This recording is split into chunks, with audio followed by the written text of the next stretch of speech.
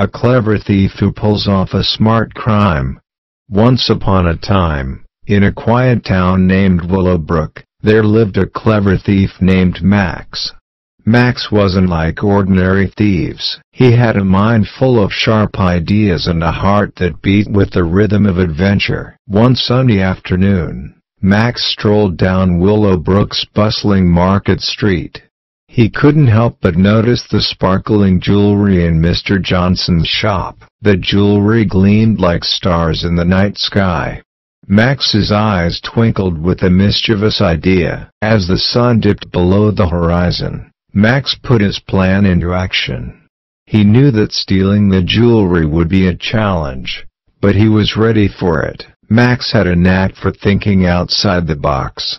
First, he befriended the neighborhood cat, Whiskers. Max knew that Whiskers liked to roam the town at night, so he tied a tiny bag of catnip to Whiskers' collar. Then, he whispered his plan to the cat. That night, as the moon rose high, Max set his plan in motion. He waited for Whiskers to roam near Mr. Johnson's shop. Using a small, soft whistle, Max signaled Whiskers to jump onto the windowsill.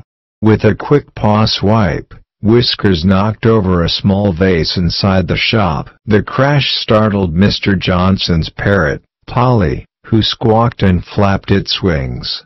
The noise woke up Mr. Johnson, who hurried downstairs to check on the commotion. While Mr. Johnson was busy calming Polly and cleaning up the mess, Max seized the opportunity. He slid through the shop's back door, his heart racing.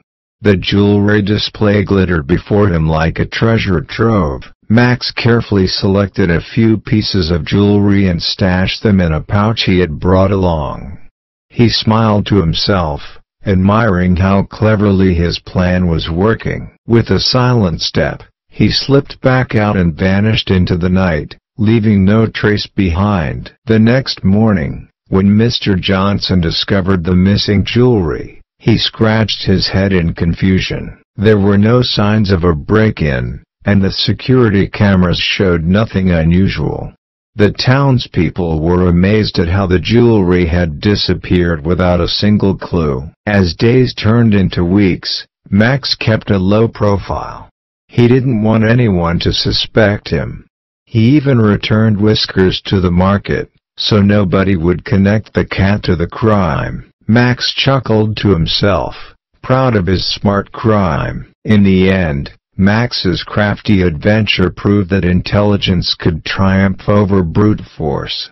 His unique plan had outsmarted alarms and cameras. Max didn't steal for greed, he stole to challenge his own wits. And so, dear readers, as you explore the tale of Max the Clever Thief, remember that learning English can be as exciting as solving a puzzle. Just like Max's creative thinking, English has its own patterns and surprises waiting to be uncovered. Embrace the journey of learning and intrigue, and who knows what adventures lie ahead in your language exploration.